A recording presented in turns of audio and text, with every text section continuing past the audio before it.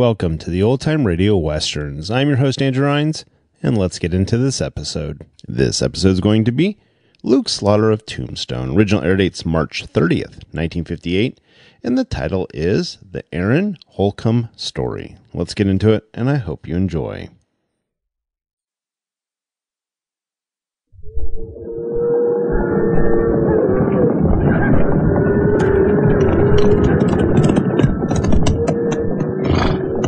Slaughter's my name. Luke Slaughter. Cattle's my business. It's a tough business. It's big business. I've got a big stake in it. And there's no man west of the Rio Grande big enough to take it from me.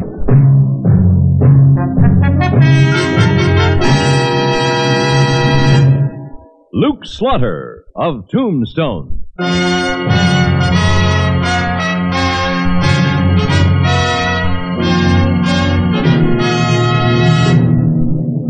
Luke Slaughter of Tombstone, Civil War cavalryman turned Arizona cattleman. Across the territory from Yuma to Fort Defiance, from Flagstaff to the Huachucas, and below the border through Chihuahua and Sonora, his name was respected or feared, depending on which side of the law you were on. Man of vision, man of legend, Luke Slaughter of Tombstone.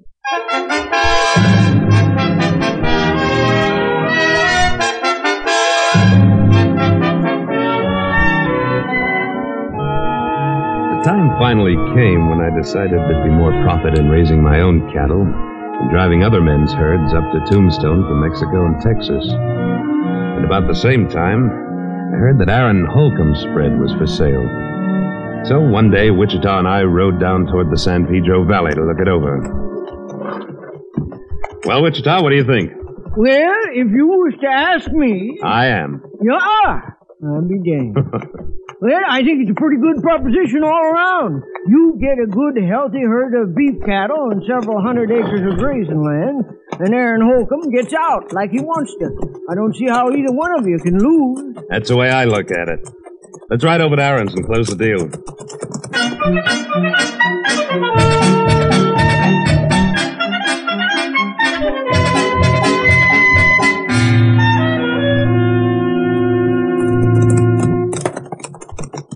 Howdy, Aaron. Howdy, Luke. Wichita. Howdy, Aaron. Well, Aaron, I'm ready to talk business. Good. Come on into the house, and I'll see if I can get Sarah to rustle up some coffee. It's a mighty nice herd you got there, Aaron. How many head you figure you're running? Well, not counting calves, somewhere between 450 to 475. Let's count the calves and make it 500. That's mighty generous of you, Luke. Got company, Sarah. Well, Mr. Slaughter in Wichita, how are you? Hello, Mrs. Holcomb. Howdy, Mom. Suppose you could find some hot coffee for these gents? I wouldn't be the least bit surprised. Sit down, Luke. Over there, Wichita. Thank you. Sarah, Mr. Slaughter is interested in buying. Well, I must say that's a relief. I said to Aaron, Mr. Slaughter, I said, if Mr. Slaughter won't take the place off your hands, who will? Well, it isn't exactly a matter of taking it off your hands, Mrs. Holcomb. Aaron's built up a valuable spread here. Yes, but who in Tombstone's in a position to buy it but you? And I declare I'd go out of my mind if we had to wait around here for goodness knows how long, selling it off piece by piece and cow by cow. Well, I don't think that'll be necessary. Aaron, I'm prepared to offer you $5,000 for your outfit. Lock, stock, and barrel. 5,000? Well, now, that's a pretty fancy price, if you ask me. Nobody did, Wichita. Wichita's right, Luke. It is a fancy price, but I'll accept it. Good. I've drawn up a bill of sale and a deed, Aaron. You'll just sign here. All right, Luke. How about the money? You want me to deposit it to your account in the bank in town? No, Luke, I never did trust banks. They get robbed too often. I prefer cash. I thought you might. So I brought it with me. There you are. 5,000 in $100 bills. Count it. I don't have to, Luke. I know it's all there. Well, that's an awful lot of cash to have laying around, Aaron. Oh, it won't be laying around, Wichita. I got my own private hiding place. Where? Well, I don't aim to disclose it to a swindling old coot like you. But I will say it's under a board in this kitchen, but I ain't specifying which board. You always was a cautious one, Aaron. Reckon that's why you lived so long. No, Wichita. Sarah is why I've lived so long. Oh, well, I reckon she is at that. Hey, what are you two talking about? Hey, you see, Aaron, you've been reformed so long that greenhorns like Luke here don't even know what a bad man you once was. What? You mean to tell me, Luke, you never heard of a gunslinger named Big Aaron? No. I guess that was before my time. I guess it was. Why, Aaron here was once the fastest gun in the Panhandle. How many men was it you helped along to their reward, Aaron? Some say 12, others 14. I never did rightly know. Wichita, you talk too much. Yeah, that's what Luke says. But be that as it may, truth is, Luke, Aaron probably could have outgunned you in his prime. Well, I don't know. That was a long time ago. Before Sarah came along and showed me the error of my ways. Well, don't get the idea I was exactly a gospel singer, Mr. Slaughter. You don't learn many hymns at the birdcage in Abilene. But I loved him. So I hung up my gun, and for nearly 20 years I ain't used it on anything bigger than a rattlesnake or a coyote. You see, I preferred a live husband to a dead legend. And you live to regret it. Not a single day of it. Mr. Slaughter, when will you want us to move off the place? There's no hurry, Mrs. Holcomb. You just take your time. Where are you two heading? On west? Oh, mercy, no. We're going back east to Missouri. Well, I never. Folks don't go back east. Not when they got themselves a going outfit like you have, or had. Oh, but I've still got kinfolk back there. Well, kin ain't no reason to leave God's country. And I've got a hankering to see green fields again and to grow something else besides beef cattle. You gonna be a farmer, Aaron? Looks like it. If that's what Sarah wants, then it's what I want. Aaron, ain't you carrying this devotion thing a little too far? All right, come on. Let's head back for Tombstone, Wichita. Yeah, I know. I talk too much. Good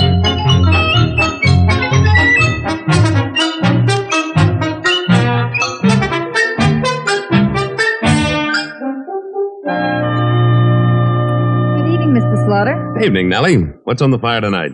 Well, there's fried pork chops and fried steak. I'd recommend the pork chop. Say, what's the matter with my cattle?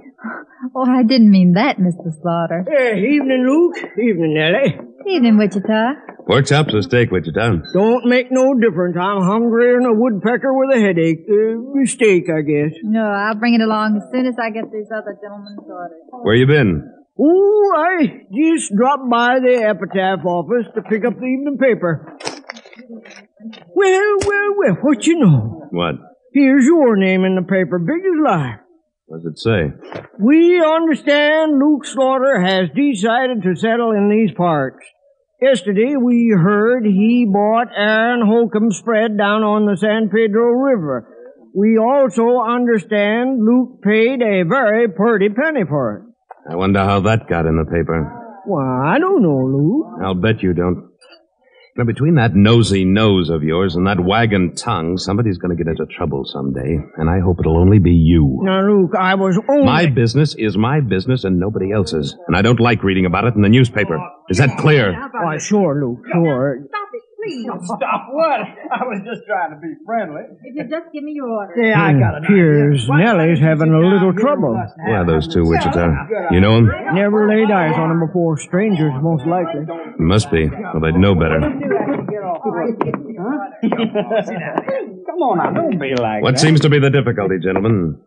Huh? Oh, we ain't having any difficulty. We just being friendly with this little filly here. It's all right, Nellie. I'll take care of this. Thank you, Mr. Slaughter. I guess you boys aren't very well acquainted in Tombstone, or you'd know that this is the dining room of the San Jose house, not the bar room of the Occidental. Rough stuff doesn't go here.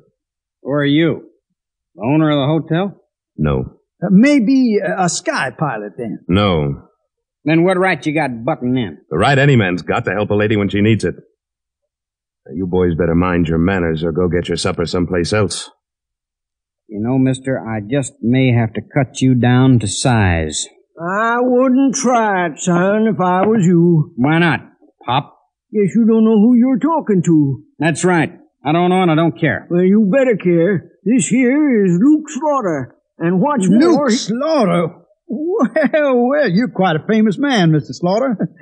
Hey, this is the fellow we was reading about in tonight's paper, Thad. Yeah, well, buying up ranches is one thing and pushing people around's another. I'm not pushing anybody around. I'm just telling you to mind your manners. Come on, Wichita. Let's tie on the feed bag.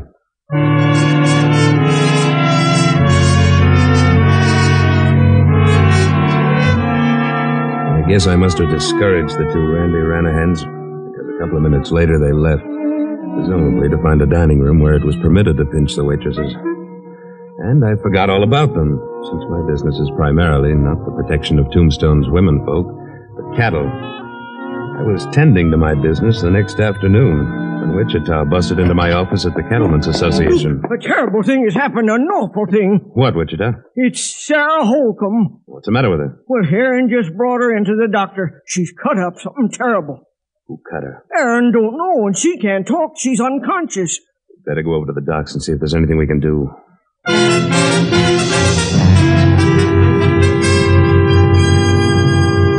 got to the doctor's office on Tough Nut Street. We found Sarah lying on a big bed in the back room.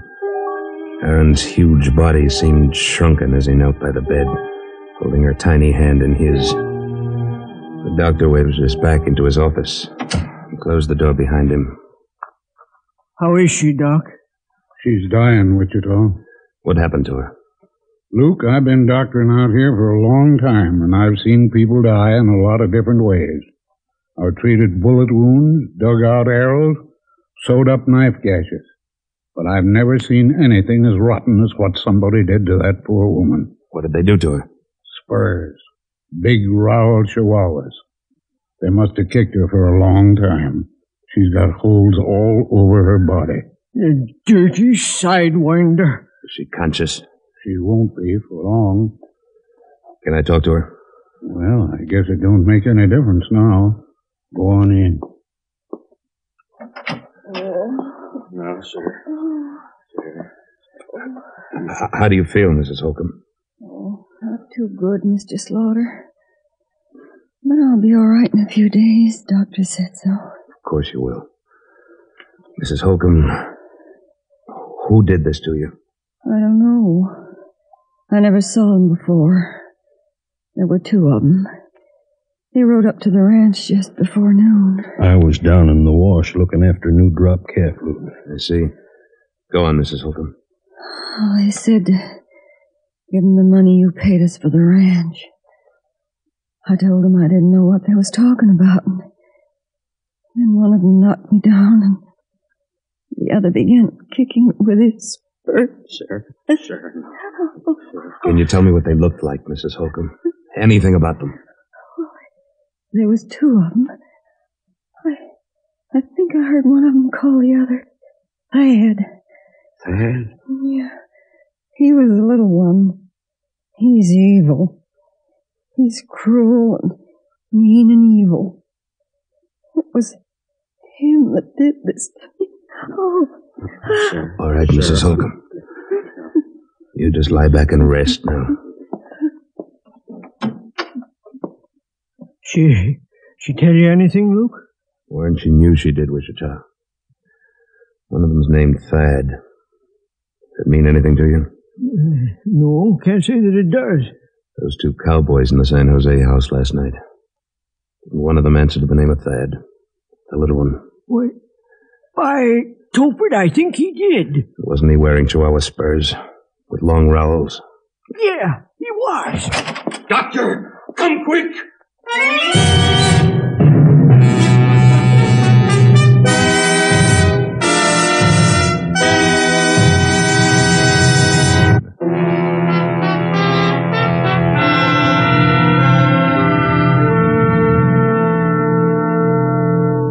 The huge figure of Aaron Holcomb filled the doorway, behind which lay his dead wife.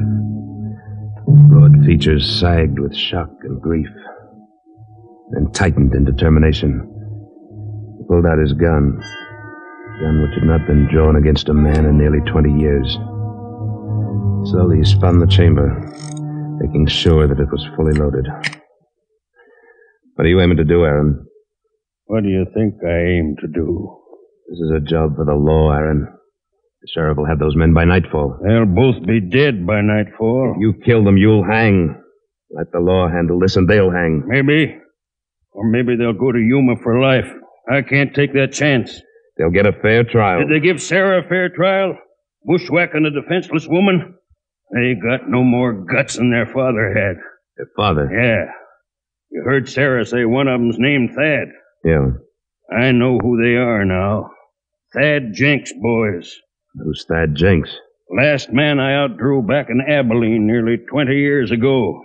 A yellow coward who went for his gun when my back was turned. But he never got it out of the holster. Yeah, that's right, Luke. I was there. Quiet, Wichita. You see, Luke, they weren't after the money. At least that isn't the reason they came up here to Tombstone. They came a-feuding. Well, they got a feud now, all right, a blood feud. But, Aaron, you can't take the law into your own hands. I aim to. And I gotta remind you, Aaron. I'm a deputy sheriff, and it's my duty to stop you. I wouldn't try it, Luke. Aaron, listen to me. What would Sarah think if you put the gun back on? Sarah can't think no more, Luke. Now, if you gents don't mind, I'd like to be alone with her for a little while. Wichita. Yeah, Luke? Go over to the sheriff's office. Tell him he's going to have a shooting on his hands if he doesn't lock those two up before Aaron finds them. How you know they're still in town? I don't. But I'm sure going to find out if I have to search every saloon on Allen Street. Let's go.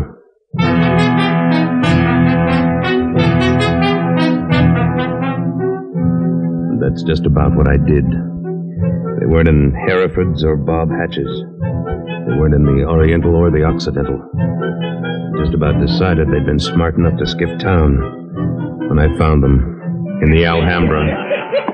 Hey there, bartender. Let's have another bottle here. This one's empty. Sure, can't you see we're dying of thirst here? Never mind, bartender. They've had their last drink for a while. Well, if it isn't Mr. Luke Slaughter.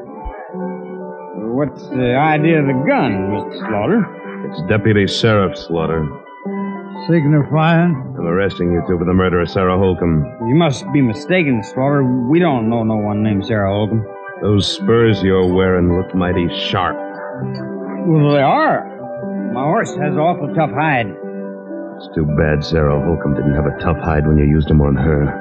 Now move. Nobody's moving. Unless he wants to be stopped with a bullet. Aaron, listen to me. Put your gun away, Luke. It's too late to play lawman. Aaron, I can't let... Just step to one side out of the line of fire. These boys and me are going to talk business. If you try it, I gotta defend him, Aaron. It don't matter much to me, Luke. If I have to kill you to get him, well, then I'll have to. Hey, who is this crazy old fool? We never saw him before. That's right, Sonny. But I bet you heard about me all your life. I'm the fella who killed your pappy.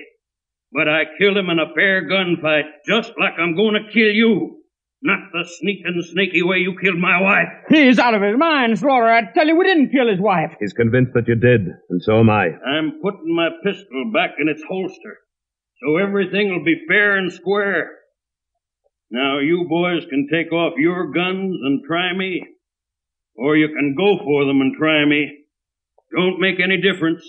Either way, I'm going to kill you, and either way, it'll be a quicker and easier death than you gave Sarah. Oh, look, mister, you're making a mistake. Leave us out of here. We'll get out of town and never come back. You're never leaving this town. You're staying right here, on Boot Hill. Now, draw. Aaron, you go for your gun, and I'll have to go for mine. You do that, Luke. But I won't be aiming at you. I couldn't draw on Aaron, and he knew it. There was nothing I could do to stop his vengeance. Silence of waiting death hovered over the room. Smell of fear was there, too.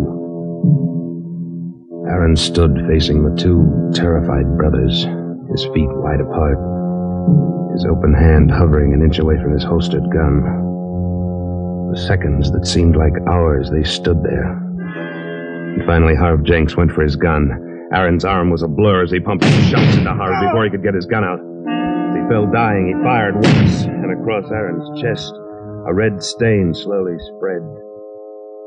Thad Jenks stood in frozen terror, His gun still holstered. Then he found his voice. Mr. Slaughter, for the love of God, don't let him kill me! All right, Aaron. That's enough shooting. You're right, Luke. A bullet's too good for this one with those nice, sharp spurs. Of course, I ain't wearing spurs, Sonny. And I got no knife to cut you up like you did Sarah. But I got 2 hands. Big hands. Hands big enough to crack your bones. Big enough to choke the life out of you little by little. Arms swinging, his great hands outstretched like a huge gorilla. Aaron slowly moved across the room toward the terrified killer. Then Jenks backed away from him until he bumped into the bar. He seemed to remember his gun. Yanking it out, he poured shot after shot at Aaron, but he never stopped advancing. The gun was empty. Dad threw it away and tried to make a break for the door, but Aaron grabbing him by the throat with one hand and smashing him in the face with the other.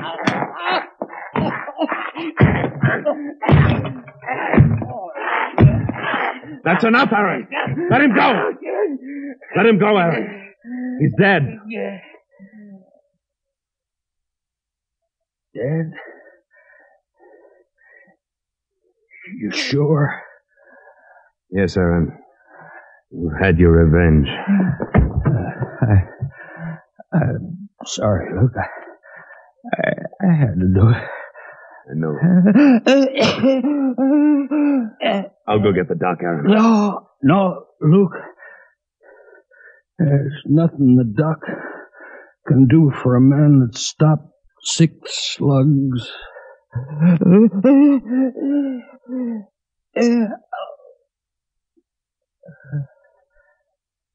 Luke? Yes, Aaron. Luke, this is the only time I ever broke a promise to Sarah. I know. But there's one last promise I don't want to break. If you'll help me. Sure I will, Aaron. I promised Sarah we'd go back to Missouri together for the rest of our days. Luke, will you see to it that we do?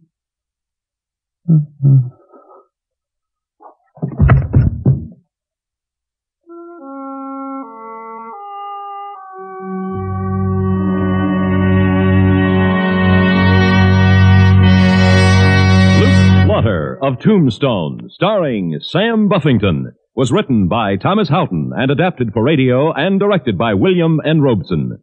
Editorial supervision by Tom Hanley. Supporting Mr. Buffington were Irene Tedrow, Dee Tatum, Sam Edwards, Chet Stratton, Dick LeGrand, Junius Matthews, and Lou Merrill. With music composed by Wilbur Hatch and conducted by Amerigo Marino. Next week at this time, we return with... Slaughter's the name. Luke Slaughter. When we meet up again, you can call me that. Luke Slaughter. Luke Slaughter of Tombstone has come to you through the worldwide facilities of the United States Armed Forces Radio and Television Service.